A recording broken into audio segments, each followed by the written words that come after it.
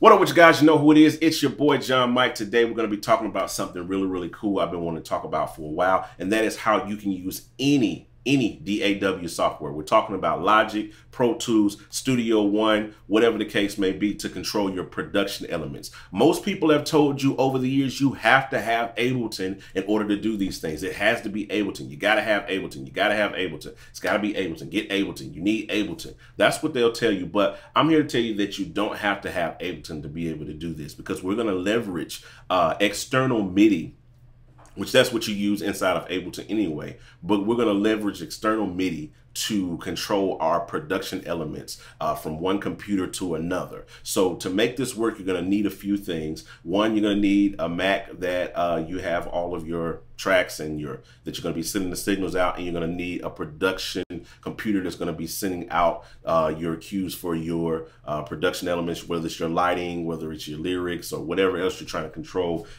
you know, in a production type situation.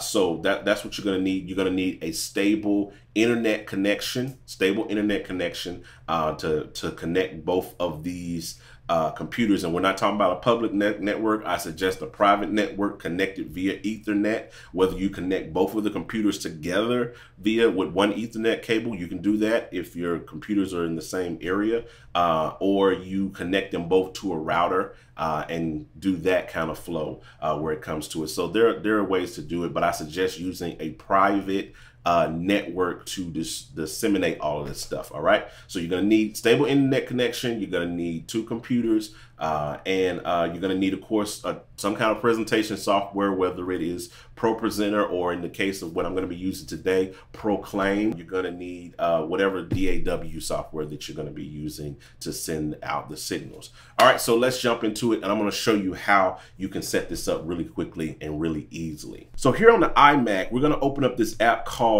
Audio MIDI Setup. It looks just like this. You can get to it just by hitting the Command Space bar, typing in Audio MIDI Setup, and opening the app that way. Now it looks kind of like this. If you don't see your MIDI studio, it just looks like this. You just pull up this, or you don't see anything at all, go to Window, click on Show MIDI Studio. You'll get this little dialog box like that. What you're going to do is we're going to turn on make sure that the IAC driver is on. That's going to be important, and the network driver is on as well and enabled. And if you don't see anything here that says session, hit the little plus, create a new session. Well, we don't really need a new session because I've already created one, but we're going to use this session that I've already created. And as you can see, my MacBook Pro is showing up because it's a device that's on the network. Another setting that you want to be mindful of is where it says down here, anyone who may connect to me. Make sure it's set to anyone. If you have it on only computers in my directory, it can cause some issues. And again, we're using a private network, so you won't have to worry about any unwanted connections or anything to your computer. Over here in routings, I have where the little arrow is pointing in, I have the IAC driver bus selected. That's important. And then you have over here on the other Mac, where I've opened up Audio MIDI Setup as well, I have network session set in the first dialog box going out. So we're sending signals out, and it's being received here in network session and sent out via the IAC bus to the software that we're going to use to control our lights and lyrics and all of that stuff like that. So once you've done that, what you're going to want to do is click on any computer. It doesn't matter whether you do it on the host computer or the production computer or whatever. Just click on that device. Like I'll click over here on my MacBook where it says John's iMac, and we'll hit connect.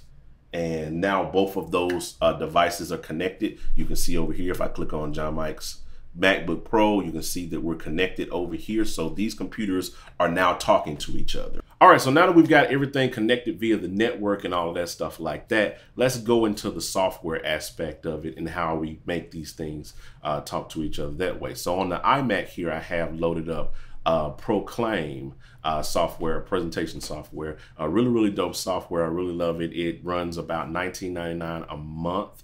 If you're buying it monthly, if you do a yearly thing, it's $16.99. I don't get paid to say this. I have no affiliation with Proclaim. I just think it's a dope software to use or what have you when you're in a church presentation situation. So really, really dope software. Plenty of tutorials online on that. You can look that up and check this out more thing. But what we want to focus on in Proclaim is this MIDI input in the settings. So we're going to jump over here, and I have set up under MIDI input a few MIDI commands, and you can add them, and the same works inside of lighting. You can do lighting the same way, and we're going to just do lyrics and slides and stuff like that. So I'm going to hit add command, and under here where it says select command, you can choose any of these particular commands right here that you see from next slide, previous slide, yada, yada, yada, blah, blah, blah. You can pretty much just about MIDI map anything inside of the software. So if I choose like next slide, I can, if I had a MIDI controller connected, I can just play on that or whatever. But we want to configure it manually and go over here and add the note that we want to use to trigger it. And that's pretty much how I set it up. So I set this up basically to jump to different parts of the song. I just set them up as verses. Everything's a verse. Verse 1, verse 2, yada, yada, yada. And that corresponds to the different slides here inside of Proclaim. So here on my MacBook, I have Logic loaded up, and it is set up inside of here. Like I said, you can use any software, Pro Tools, Studio One, whatever the case may be, as long as you have the ability to export out using a external MIDI track. That's what you want to do. I opened up an external MIDI track just by hitting the plus, going to external MIDI, and setting all of that up right there. So that's how you do that. I have that set up, and I have my piano roll down here. So for instance, if I hit this MIDI note right here, it jumps to verse 1. Hit this MIDI note, it jumps to verse 2, and so on and so forth. So I can jump to any of those verses using just those MIDI commands right there, those MIDI notes. So what I have my track loaded up here, which is King of Glory by Todd Delaney. You can get it on the site. And we're just going to see where the first verse needs to fall. Verse 1, 2, 3, 4, 5, 6. Right? So it needs to fall at 19, bar 19. So what I'm going to do is hit a right click and create an empty MIDI region. And inside that MIDI region, I'm going to add that note that triggers that slide, which in this case is C sharp -2. All right. So we'll add that note there. So now let's back up and let's test it out. So let's just say we're here on this slide. It just says worship him, whatever the case may be. The song is just beginning. And now when we go through it, I just press play. Let me back up a little bit to give it some context. Let's watch what happens. 1, 2, 3, 4, 5, 6. So now you're there.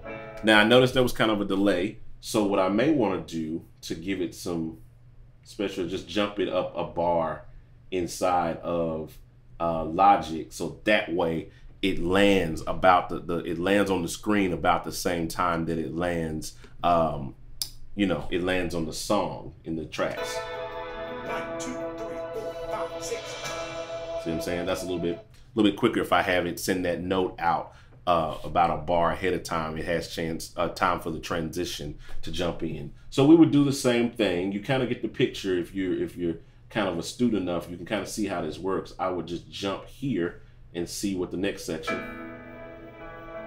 Chorus 2, 1, 2, 3, 4, 5, 6. So right here is where I would create my next MIDI region. Just a bar or so before it. And then we jump down here and add it in that note right there. So let's just take a look at how this would work in a service situation. So on the iMac here, I'm going to jump it up and I'm going to go on air, so on and so forth. And you know, you got your countdown, all of that. Let's say we've gotten past the countdown. We're on this thing. They're doing introduction. We start the tracks. Let's just watch what happens by itself without us doing anything. The worship leader is giving, you know, the exhortation for the song and all of that. We've got the production computer queued up. It's playing out to the thing. 1, 2, 3, 4, 5, 6. So as you can see there, it's, you know, perfectly synced up with the track there. And we'll watch it go into the chorus.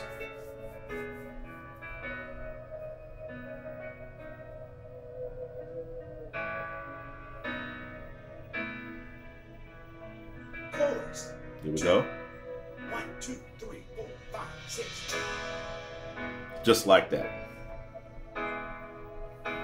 You got everything set up to where it can go, and you would ideally go through and just add all of your MIDI notes all the way across your song where they're supposed to go to send that trigger out to that. So that's pretty much my standpoint. Like I said on the front end, don't let people tell you that you have to have Ableton to be able to do these sorts of things, running your lights, your lyrics, all of those things like that. If you have an app or a, you know, a DAW or what have you that can send out external MIDI, you can do this, because you might be at a church where you don't need to repeat sections and loop. You run your tracks in Logic, you run them from start to finish. That's what we do at our church. We run everything from start to finish. We do it just like the record. We don't really change or add anything. If we do that before we do the song. We adjust the tracks to where they'll be the way that they need to be, but pretty much we follow that song from left to right, and there's no,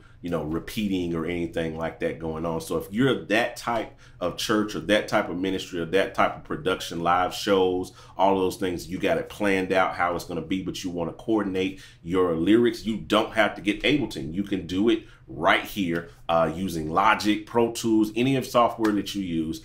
So that's what I wanted to show you guys. I hope it helped you. You know how we do. Follow us, subscribe, do all those things like that for more videos like this. And I'll talk to you guys on the next video. I'm out. Holla at your boy.